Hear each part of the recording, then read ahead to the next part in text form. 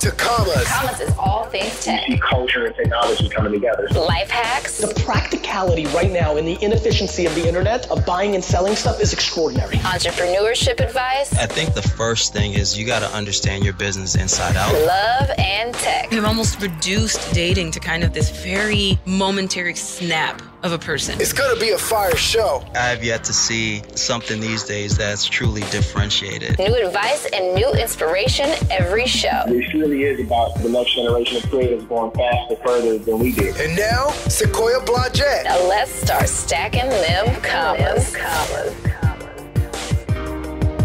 On this episode, we're going to discuss the importance of ownership with Jeremy and Bryyce, co-founders of Cover360, and I'm going to explain to you why it's actually your ticket to financial freedom. Entrepreneurship advice. Learn from the hottest and most successful investors, founders, and innovators in the game. Determine your greatness. It's time to get your knowledge up. Okay, for sure.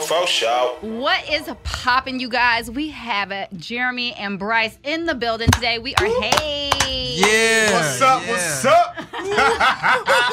Today we're going to talk about ownership, but I want you guys to really just dive into your backgrounds first, just so everybody is familiar with who you are. So what is good? You want to go from north to the south or south to North, the north? north. North to the south. All right. What's up, everybody? I'm Bryyce, independent artist, creator and philanthropist. Yeah. I'm from the Bronx, like I said. I do music. BX.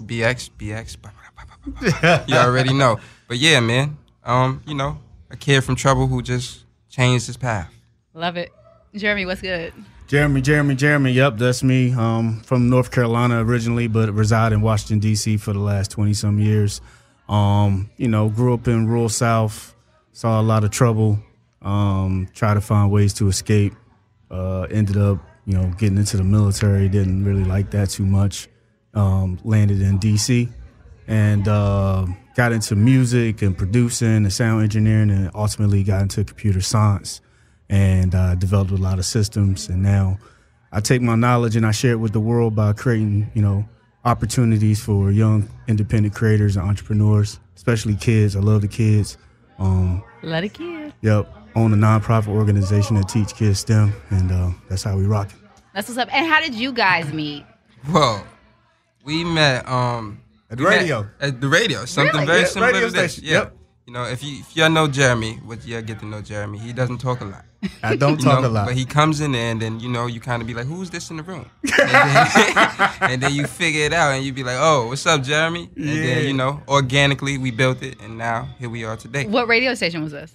We was at 95.5 in Washington, D.C., a CBS radio station. I was, ironically, pushing my single independently. Yep. What's the single?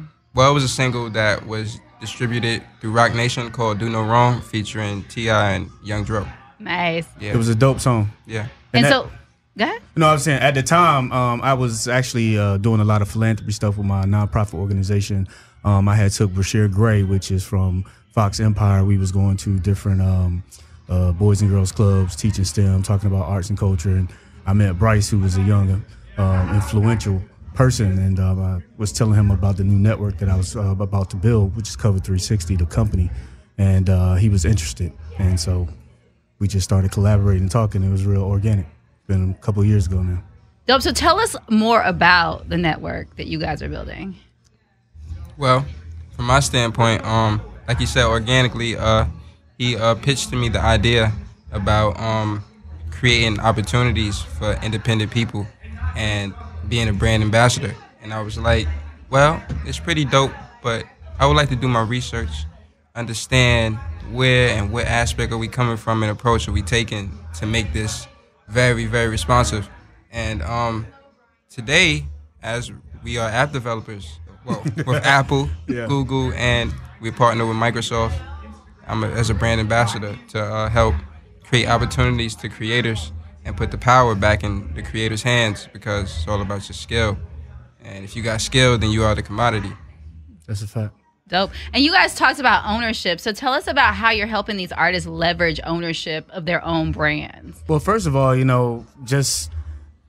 went around the world, and I got STEM schools all around the world, and I would ask kids, do you know what intellectual property is? And most people didn't really know what intellectual property was. Even school teachers, they didn't know what intellectual property was. And I found that very wow, you know what I mean? So I started to realize that people don't really understand the power of ownership just because they don't really even understand that they themselves, like Bryyce said, is a commodity, and you'll be able to produce through your hard work and, developing yourself through self, education and stuff like that, and being creative. And you're putting all this creative intellectual property on social media, on platforms, YouTube and all these things that, some of them pay and some of them don't, right? And they don't realize that, you might create something dope here in America, but somebody in Nigeria or France or Italy actually pay for that. You know what I'm saying? Yep. And you got multi-billionaires in our counter races, you know what I mean, or counterparts that really understand that and they capitalize on that. And you see them because they have billion-dollar profit making or revenue generating, companies, and they're in their 20s, when they're doing that. They're billionaires. And we don't have that, you know what I mean? The entertainment industry itself, not even arts and culture as a whole, is a multi-billion-dollar industry that we get a very small percentage of.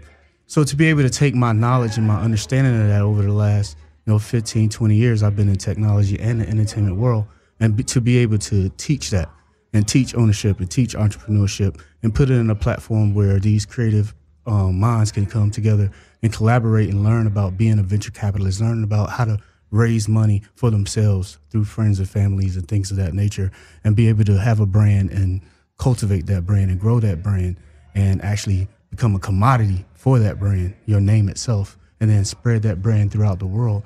And with 3-4 billion people actually on the internet and being able to exchange through different types of currency platforms like Cash App and PayPal and things of that nature, you can make money all over the world. So we want to redistribute that thought process into the urban communities, you know what I mean? So they can become owners again of their intellectual property and their creative brand. That's dope. Bryyce, when you stepped into the music scene, did you think about signing to a major, or were you like, yo, I'm going to stay independent and just own my rights flat out? Man, I ain't gonna lie, I was reaching for signing with a major. You Rock Nation. Yeah, I was reaching What's good? I need some help. I need to be on MTV, Music Awards, the Grammys, all that. I know that y'all have the budgets and the outlets, but am I going to be able to own what I create? And when I step back and look from that standpoint, I've always been a guy that is like, my skill will drive me farther than, and my work ethic will drive me farther than the eye can see. Like when I was a little kid, I used to pack bags at the store just to hustle with my own money to get the new Jordans every week. So I'll probably make $100 a week doing my own thing without having to pay nobody else, answer to nobody else, and on my own time. So with that mind frame, I kind of thought like, if I could do that as a little kid, then with my mind and experience from being around industry professionals and being around hot producers and artists that I've seen their flaws, why not learn from their mistakes and enhance my own journey? I think that's a dope point that you make, because I think a lot of, especially our culture, we look at the popularity and the vanity, especially being artists. And even influencers are like, oh, we want the numbers, but like that's not ownership, right? Yeah, that's not. Like, so when you went, did you go and like shop to labels, or were you just like at what point did you say, I don't want to do it that way? At one point did I say that? You're like, I haven't. I have said it. Okay. But, it's just, it came to probably, I thought about it a lot once I started not reaping the benefits by chasing them. You know what I mean? When I started chasing them, I was losing more because I was losing who I was and how I was trying to be and make sure my journey is fit into how I carry myself. And chasing a label and doing all that stuff, you lose yourself. Like, you know what I mean? You'll be out there trying to fit in the trends and stuff, but then you'll look in the mirror and be like, that's not who I am. You know what I mean?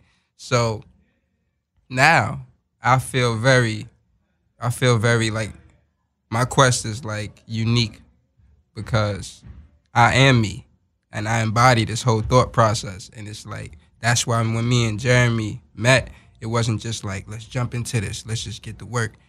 I wanted to figure out if it fit me, you know what I mean? If it was who I am. Like J. Cole said, an artist that I look up to, you only have 24 hours in a day. So if you work in 8 hours, you got to sleep 8 hours, then you have the rest just to be free and be you.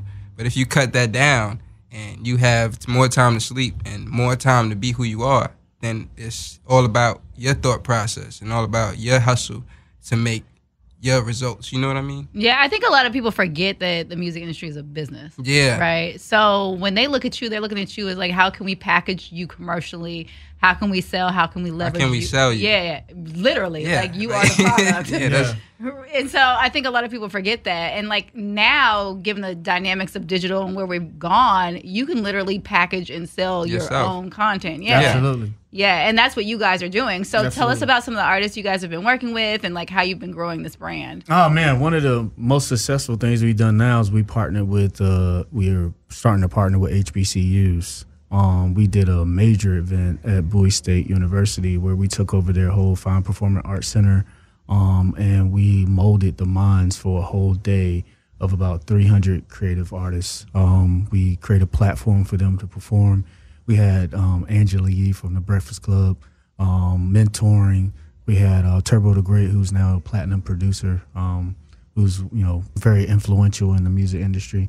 We had T.I., who came and also mentored that day, and then a host of just other people, including myself, and Bryyce was there, you know what I mean? And the whole day was just an amazing thing to be able to sit there and really feed them what they wanted. But more so, let them ask us real intimate questions about, our intellectual property and how we were able to develop what we now call our brands and our platforms and our businesses and how we grew that.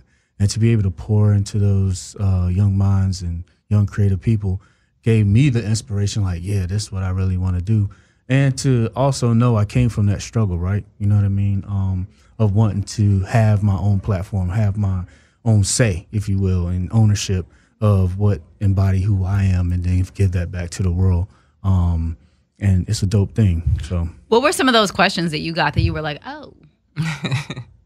One question that I thought stood out of all the questions is this one young gentleman. He asked Angela, so Angela, you have millions of people following you, but you only follow, I think she was following like 1,000, maybe over 1,000 people. How do a young man like me, who is in the millions of people that you don't follow, how do I get your attention? You know what I mean? And I thought that was a very dope question, and the way she answered it. Now, the cool thing about it is our app has all of this broken up into different segments of different topics. So inside the app is not only just opportunities that you can submit to, it's also the actual workshops and classes and the content that you can actually learn from. You can actually get advice. You can chat with us. We can get real industry. Because the thing is the industry is made up of people. You know what I mean? Right. And if you can bring those people to a platform that can actually share with the independent creators out there in a real-time basis, and everybody wins, the members of our platform are actually learning, and then the people that are creating it for our platform will buying the content from them. So everybody is winning in that situation, and we as a company is winning because we're able to share in a creative community all of this intellectual property that they can learn how to become owners and learn how to create and develop their own communities. And you said you don't just work with artists. So who are some of the other people that you guys work with? So I work with all types of people, political people, writers, actors, comedians. We work with a lot of people because right now in this digital world that we live in, it's all about content. And content, a lot of people describe it in different ways, but at the end of the day, it's all the aesthetics and a vivid imagery and music and everything that goes into bringing a person into your own personal space and sharing with them. So that's what we're really into because content is king. It drives the digital age right now. And so we're really shopping and looking for dope content and want to share that with the world. Dope. And is this a collective of everybody's audience, or does each individual person have their own audience through your platform? It's a collective of everybody's audience. So we're really pushing out to, so when you join Cover360, my network becomes Bryyce Network. I like this. Your network this just got real interesting. Yeah, it's kind of great. You know what I mean? So we're pushing that content out to a collective body. So if, let's just say, Chance the Rapper, quote unquote, not saying it is or not, is in our network, then that content that we purchase and that we like gets pushed to Chance the Rapper. You see what I'm saying? So it's a collective body of our network, and that's one of the benefits of joining Cover360, joining our platform. You get to, pitch your content to a collective body of people.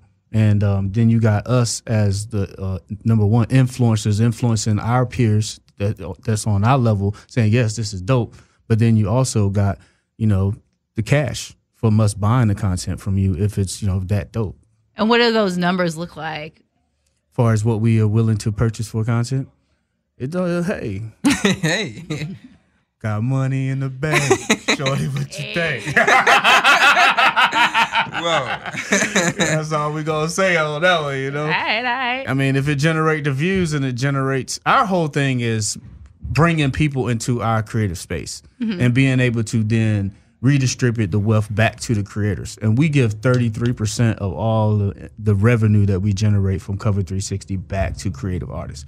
There's no platforms doing that right now. And the reason why we can do it is because we own the platform. You know what I mean? Me and Bryyce literally, from a technical standpoint of view, I've built some major systems in the world. And, a couple of them is GPS and cell phones. I helped build the information technology infrastructure for that. Also, the digital passport. I've built some major platforms, and I've worked with some major entertainers.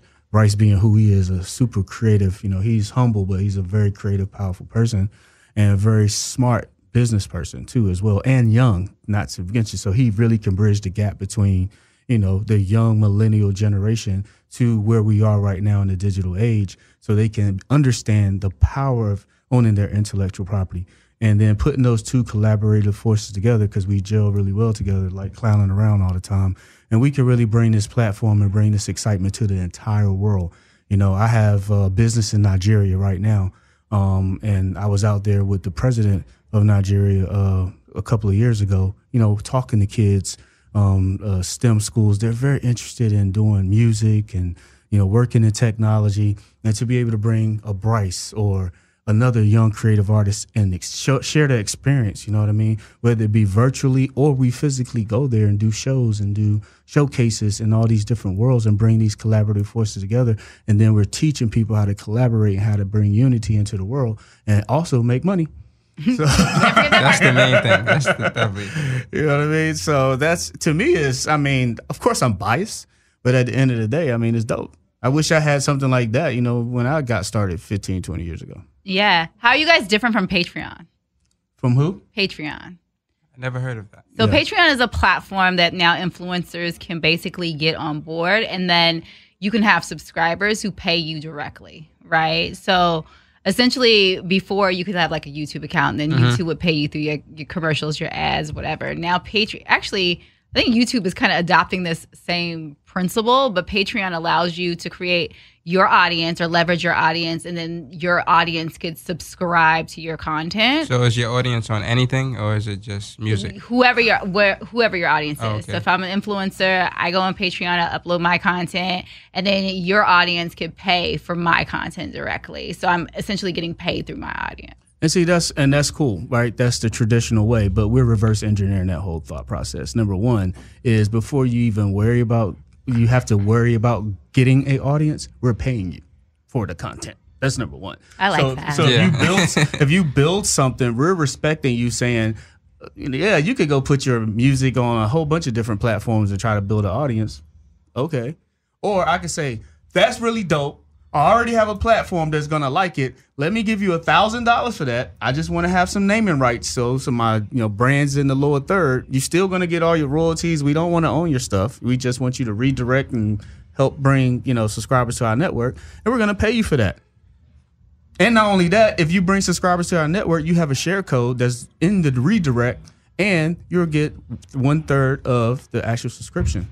So you're getting paid in 2 different, times. So many revenue different, streams. And it's residual. So every time, if you bring 1,000 people to our network, and those 1,000 people stay on our network every month and pay our membership, which is $2.99, you get $1 of that every month as a creative artist. I like it. Can't be So it's really geared towards empowering. And then not only that, you're submitting content to it. Not only are you getting that $1,000 from your subscribers, from the people that you're bringing onto your network to our network that still have all the rights to get all the stuff that's within the Creative Cloud itself, which is the books, the videos. They can submit to opportunities, and those facets. So you're getting paid, and you're empowering your creative network on that regard. And also, we're still purchasing content from you. This is interesting. So what do you think the major players are going to do about this? Because obviously you're disrupting a lot of different networks. Right? Who are the major players? We're the disruptors. Yeah. Right. We are the disruptors. Right. So like looking at companies like a YouTube or a Facebook or an Instagram where basically they're leveraging your audience, right? Yep. Yeah. So essentially when you go on and you create 1 million followers on Instagram, you don't have ownership of those followers. That's right. Right? Yeah, you don't. So how do you guys think that how you guys gonna play against that? Like, well, it's so crazy that we're ready for the battle and we love it. Yes. And the thing about it is, like, to go back on the label thing. So once I realized that the label was all about selling and they're selling you. Yeah. I realized that there are so many different type of major corporations out here that have budgets that allocate funds to stuff, and there are no people to claim them. So I always wanted to sign to like a Verizon or some people that have the mass like how Jay-Z did with Sprint and Tidal. Mm-hmm. But now we created our own. So it's like we already partnered with Microsoft, with Boohoo Man, Champion, and Triller.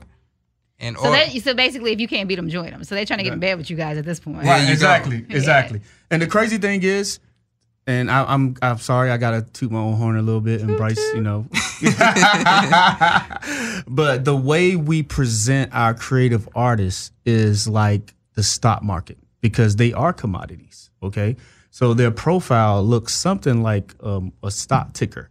You know what I mean? It's showing their current activity, what they look like as a digital brand online, if they're emerging or established or major artists, all the real getting down to the granular thought process of who these creative artists will most likely fit in the market with, whether it be a Champion or Foot Locker or whatever. And we're enticing these brands, like Bryyce said, to sponsor these artists because they have this following. They have this micro following that will actually listen to what they say. And so it's better to take $1 million and give it to 1,000 people than give $1 million to one person. And that's what we're influencing these Microsofts, these Champions, these other major industries that are now flirting with us. And they're starting to really understand what we're saying because the power is in the numbers. Yeah. How big is the platform now? Right now we did on our pre-launch and just building a network or whatever, we have about 30-some thousand, followers right now. Nice. And what type of artists or creatives are on there? Oh man, we got rock bands, we got dope people, comedians, painters, artists, graphics people from all over the world. France, even when we did Bowie State University, man, we had people come from all over, man. We had people come from out west, Nova Scotia. Yes, we had people come from all crazy, over. Right? Somebody came from France over to the showcase. Well, it wasn't really a showcase; it was an arts and culture fair. And your platform powered that. Yes, we pay. We empower that. We funded the whole thing. That's the cool thing about the platform. The reason why we can do this is because Bryyce got the big bank. That's a good one. That's how you do it right there. You're funny right there. Oh man. Remember you Whoa. Actually, we're gonna need you to go talk to Rock Nation after all. But that's a good question. Do you guys plan on actually financing, like getting like VC behind this, or is this like bootstrapped, or what's your plan? Honestly, we've been offered, but to me, I want to follow the Mark Zuckerberg model, right, and the Larry Page model.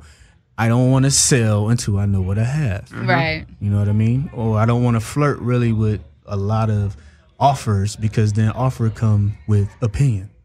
Right? Yeah. Talk about it. You know what I'm saying? Talk about it. Double O, offer opinion. No, we don't want the opinion. Yeah. And I feel like me and Bryyce and the team that we've assembled together organically over the last 20-some months, this is not my first rodeo, as far as building platforms for major labels and entertainers. So I'm pretty experienced, and Bryyce is not his first rodeo of dealing with entertainers on major scales. And he's been modest. Bryyce has been in movies. He's Yeah, been but in short Bryyce, tell us films. about you. I mean, you gotta. This is your time to shine. He always trying to play you know. the shy guy, Well, but wait till you see. He got up in here. Like, he got up in He here has with, like, viral videos. Bryyce is out there, man. he was like, Jeremy, he's don't just trying talk. to be- But Bryyce hasn't said anything, so tell us about it. I'm curious. Oh man, I have, like I said, man, I have viral videos. He took the words out of my mouth. I have a project out that is called Eternal Youth. It's on all the digital platforms. It's brought me to this relevancy right here. I have songs with Meek Mills, T.I., Cap G. I've been in the studios with Kanye West, Pharrell, and all the up-and-coming, emerging major influencers that are in this industry, from producers and all of that. And you know what? That was my thing also. I never wanted to be a burden on nobody. I never wanted to feel like just because my peers are in position to win that I'm obligated to get put on by them. You know what I mean? I was always meet you at the top, salute. Let's go ahead and revolutionize everything, because I am not an opportunist. I like to create opportunity. So I would like people to create opportunity for me also. But in order to do that, you have to be moving. You have to keep on thriving. And That's what's up. So, go ahead. No, I was gonna say, yeah, Bryyce is just, when I met him, he just had this ambition and willingness to learn. I pitched something to him. He's like, sounds dope, but I don't know. Let me think about that. And I like that. You know what I mean? Because I was like, yeah, that's exactly right. One of the craziest things, though, that Jeremy did was like, I have a friend that is a billionaire. Mm-hmm. And we were working on pitching something to him to get a budget. Mm-hmm. And he was like, yo, I mean, that's cool, but I could show you how to get more money than that. And I was like, huh? Okay. Well, I'm definitely up and my ears are open. You know what I mean? I was basically telling him, look, man, you're the commodity. You're creating this content. You have this intellectual property. That's why Bryyce is the perfect business partner, because he's also, in my mind, I show him what this digital platform could really be. Yeah. And took what he was already doing and digitized it, really. And that's what I was telling him. Like, you could sell out for XYZ dollars and you're going to be like getting all these opinions and people trying to control you. And now you're under this stress. You can't create like that. Or you can understand what I'm trying to tell you about this digital platform and owning your own brand and being a commodity and bringing your own audience to a private space that they'll actually give you pennies on a dollar, but those pennies on a dollar add up when you do it times thousands. You know what I mean? So that same money that you're going to sell out for, you can create the same intellectual property and exclusive content that you're doing, drive it to an independent platform, and you can make that every month that you're about to sell out to. And so that's where we are. That's why that's why he got the big bang right now. Where do I sign? The biggest thing that I learned is to not become desperate. That's what's up. When you become desperate, you start making all type of wrong moves. Yeah.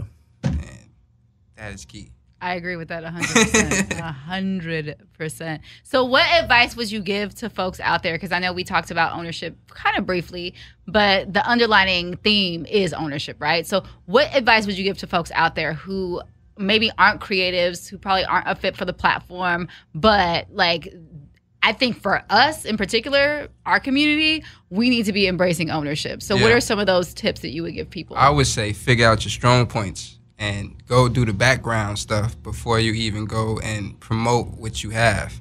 Like, go get an LLC. Go ahead and write a blueprint. Write your exit plan. You know what I mean? Figure out who you are, and before you just go ahead and throw away and sell out and just let people claim your prize. Because nobody thinks alike. We all have different DNA. Right. So everybody has a different skill. They just have to tap in and figure it out. And own whatever that is. Yeah. Like figure out how to create and make it a business and own that. Definitely. Right? Yeah. Definitely own it. Me, I'm always going to think very logically as it relates to first get a skill, then understand the value of that skill. Once you understand the value of that skill, look at your target market and understand how to offer that skill to your target market. And once you understand that, then build a blueprint, which is a plan. Have a plan. A lot of people don't understand that you can get paid for having a plan. If you got a dope plan, somebody give you money. It's called venture capitalists. They're called venture capitalists, angel investors. And friends and family, all that type of stuff, right? So first, that's what I would offer up. Like Bryyce said, pretty much the preliminary stuff. Just own your own skill, know what that is, know who your target market is, create your plan, and then start building your intellectual property and your brand around who you really are, your own uniqueness and what you offer to the world. That's what's up. I think a lot of people, obviously in this day and age, ownership is key, but not everybody's an entrepreneur, right? So what are other ways that you would say that you should be leveraging that ownership if you're not an entrepreneur? Be a team player. You know what I mean? Help the person who has the vision. Don't settle for greed.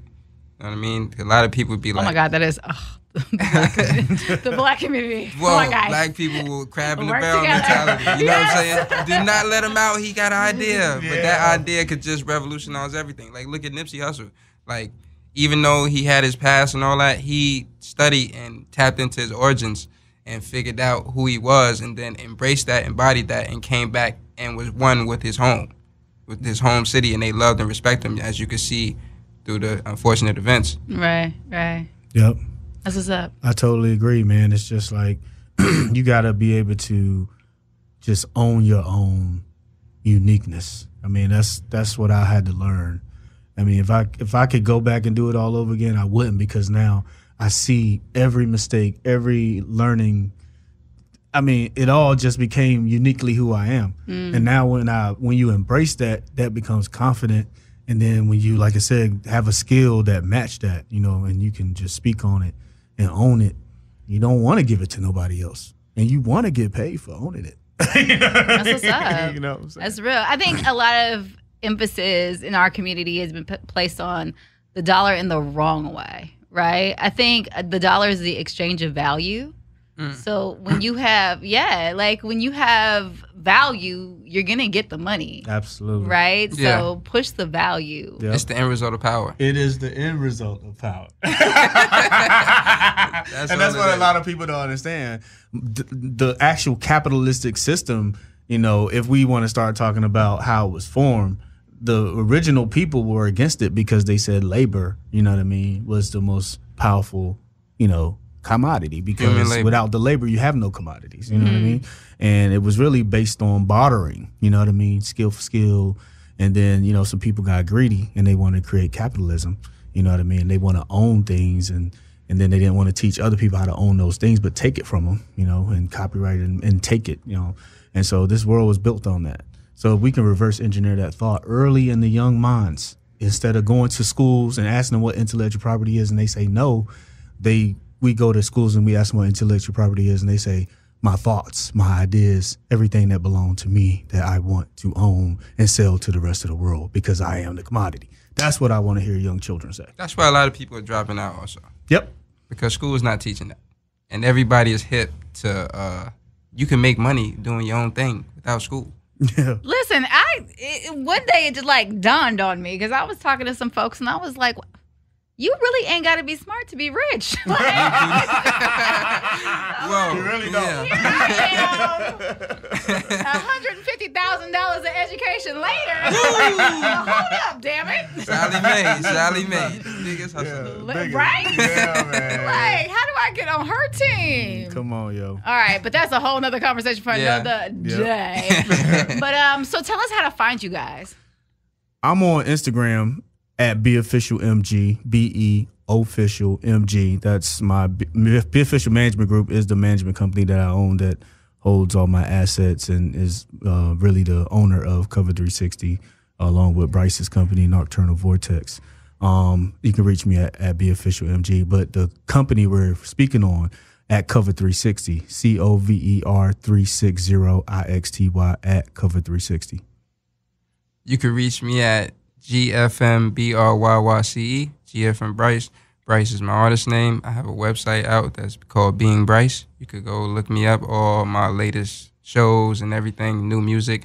I have a project out called Eternal Youth that is streaming very well on all platforms, and I have a new project on the way. He has platinum songs on Spotify. Listen, that could open up a whole nother conversation, because I've been seeing those wars about all the type of royalties that they ain't paying, but whatever. All right. And that's why we're here. That's definitely why we're here.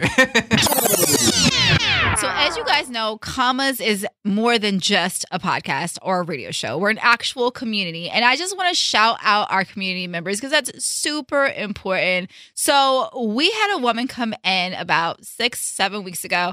And essentially when she came in, she was $50,000 in debt, actually from paying somebody to build out her mobile platform for her. And this guy just like ran off with her money and gone and never to be seen again. So I would have been like scared or, a little nervous about investing more money, but she wasn't. She was ready to go. She had embraced the fact that that was a wash and she was ready to invest in herself all over again. So she trusted Commas, and we basically took her through the entire process of understanding how to target the market, how to validate her customer, and how to build out a minimum viable product so she could take that product to market and start onboarding customers. And she did that. She completed everything within 8 weeks. Tops. She's now an official Commas Club VIP member, and I'm just super excited to see her progress and where she started and where she is now. So shout out to Paulina for taking that jump and trusting us. So if you guys want that help, we are an amazing community that you should definitely join. Check us out at commastheseries.com or on our Instagram at commastheseries. It's life hacks. Life hacking, baby. Tech tips and tools for everyday needs. Tap in. Control, copy these shortcuts and simplify your life. You heard us. Piggybacking off of the conversation we had earlier with Jeremy and Bryyce, we're going to talk about financial freedom and ownership. And so before we get into that, let's define ownership. Ownership is the act, state, or right of possessing something, right? And I want to take that one step further and add to that one thing or that thing is assets that you can liquidate that provides financial value. And that's the type of ownership that I want to focus on during this segment. One of the books that I found very interesting is by Jason Kabler, and it's Debt versus Ownership, How to Create an Ownership Mentality. So a lot of us were brought up with a debt-based mentality. Our thought process behind that is debt was a thing that we should incur, right? We were given credit cards. Loans in college were a form of debt, right? And so with that being said, I think debt, and Jason says this in the book, is a false prosperity. We're constantly encouraged through tons of marketing messages, like I said, when we're in college, when we go to college, all these things of why we should get into debt and why debt is a good thing. And, they're telling us we have easy monthly payments and it sounds like a convenient option because we don't have the money at the time. And it's just things that we're encouraged to do, right? But there are some serious stressors and downsides of debt that we don't understand going into it. One is just the stress itself, right? You're constantly thinking, where's my money coming from? Where's my next paycheck coming from? And that's one of the big stressors of actually being in debt. You're in financial bondage because you owe somebody, right? Or you own a corporation or you own the government. You owe somebody. So you're seriously financially bonded to them until you can actually pay off that debt. And that causes severe types of anxiety, especially when you have bill collectors calling you all the time asking for their money when you may not have the funds or the resources to pay off those bills. And then paying more for things than what you actually should be paying for them, right? So you purchase a car, the car could cost X amount of dollars, like the sticker price could be like $20,000. And by the time you pay off this car, it's like $35,000, right? So those are some of the downsides that, obviously having debt incur. And the biggest one is living paycheck to paycheck, right? You always feel like you're on this hamster wheel and you're never getting off the cycle. It's like you're just going and going and going and going, but you're never, ever free, right? And so that's one of the big things that we incur when we go into debt. And the thing is, debt is actually not, like I said, a false prosperity. Like it's a lie. Like we don't need to have debt, right? We should actually be thinking of it from a ownership perspective. So how do you reverse that mentality? How do you shift? It's a small shift, a small adjustment.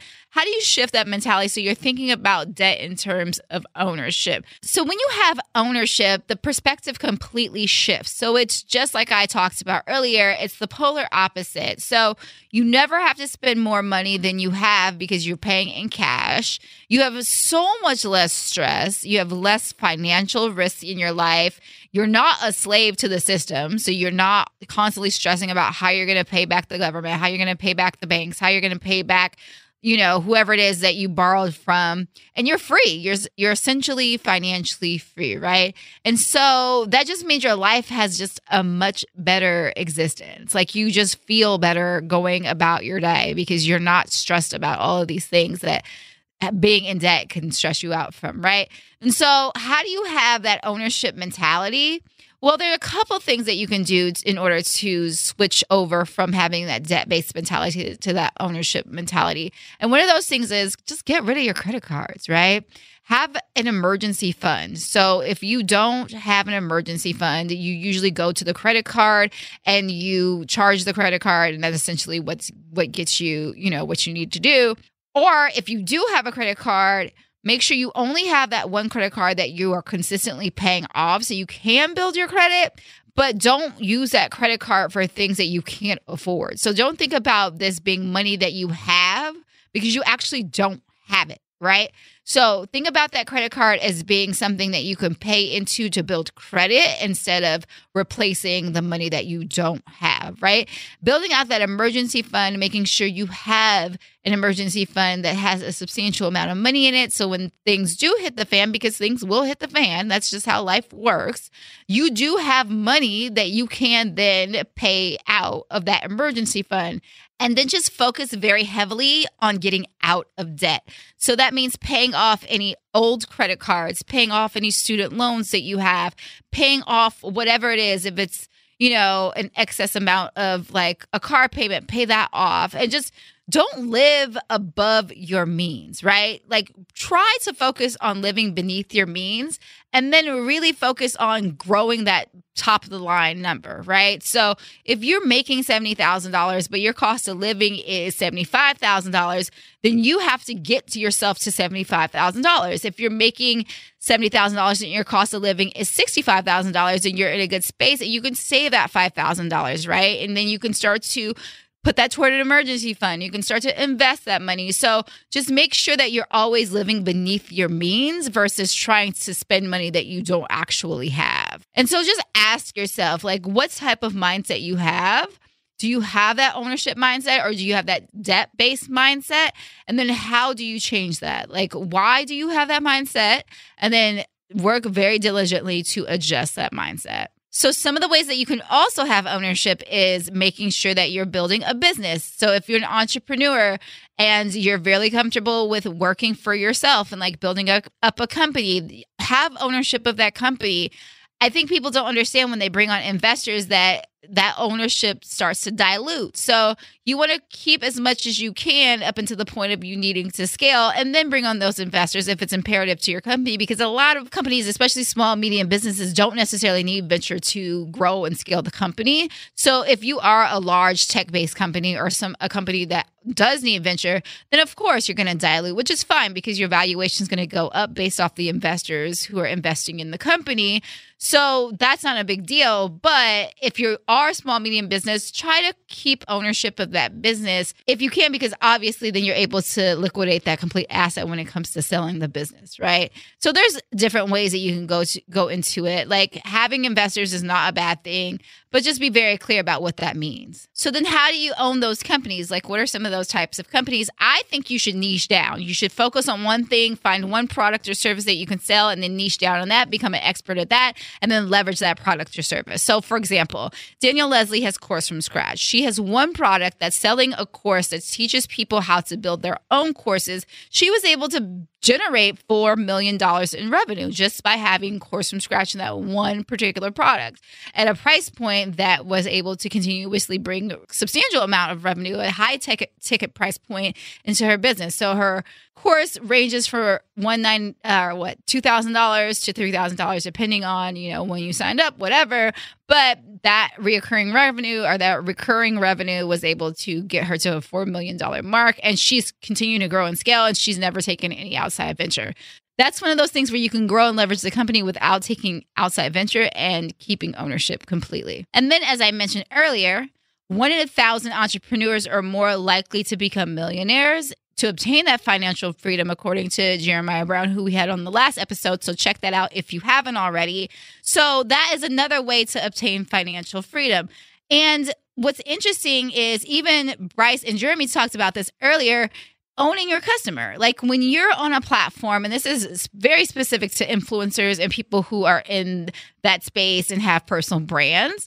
When you're on a platform and you're building out millions of followers, whether that be on Instagram or Facebook or whatever, you're leveraging those followers to essentially monetize them, right? So at some point, you're going to be able to monetize against your audience. But what if you owned those followers? Meaning, what if you had their email addresses or their phone numbers or whatever it is that you needed in order to get in contact with them? So you had direct communication with them all the time. And you guys can see this in the algorithms. Like you can post something. I have 25,000 followers. I can post something and probably 10% or less of those people are going to see my content. But what if every single person had the opportunity to see that content, right? And so that's what I mean by owning your customer, is owning the email addresses, owning the phone numbers, owning the content so that you can communicate directly to them and not depend on a social media platform in order to engage your customer. So I do understand that not everyone's an entrepreneur. So other ways that you can own assets without actually being an entrepreneur is investing in other people's companies. Like you can own a portion of that company through equity or owning real estate. That is a great way to own assets that are going to appreciate over time. You can own sneakers or clothing and you can resell them in a marketplace. That's a form of ownership, and you're able to leverage that. You can own domain names. I just talked to a friend of mine about domain names a couple of days ago, where you can resell them on a marketplace too. So there's just so many creative ways to have ownership, even if you're not an entrepreneur. You don't have to have a fully fledged venture-backed business to be an entrepreneur. You can have a small, medium business. And like I said, not everyone's an entrepreneur, which is totally fine. Just make sure that you are playing in the field of ownership in some way, shape, or form. Super important. This is The Plug. You know who's the plug. It's time to get caught up on the hottest in tech. Keep it locked, you heard? With Sequoia Blodgett. I see you, little mama. I launched my first company, 7 a.m. in 2014 after a long stint of working in the entertainment industry as a commercial and music video director. It was hard. Even though I was venture backed by one of the biggest VCs in the game, I still was so confused as to how to actually run, grow, and scale the company. I didn't understand how to convert customers quickly and efficiently. I didn't understand which marketing tools to use and how to create sales funnels. I didn't understand staying niche in the beginning and not boiling the ocean. I didn't understand how to stay motivated during extreme times of loneliness and not getting the results I was expecting. After several years, we ended up closing the doors. I started studying hundreds of really successful entrepreneurs to find out how they not only kept the lights on, but were scaling rapidly. After officially walking away from my first company in 2016, several years later, I launched Commas, a virtual entrepreneurship resource center. Yes, we're actually a company. I built it to help you guys understand why raising capital too fast will actually hurt you, why you need a team around you to iterate quickly and stay sane, why your business has to stand out because so many people are doing the exact same thing. There are no new ideas, and why it's important not to push your personal life to the back burner. Consider Commas as your entrepreneurship resource guide so you can avoid making the same mistakes that I did. We cover all things from product to marketing to publicity and fundraising. You can learn more about Commas, the actual platform, by visiting commastheseries.com. You can also hit us up on our socials at Commas the Series. Until next week, it's your girl Sequoia, and I'm out.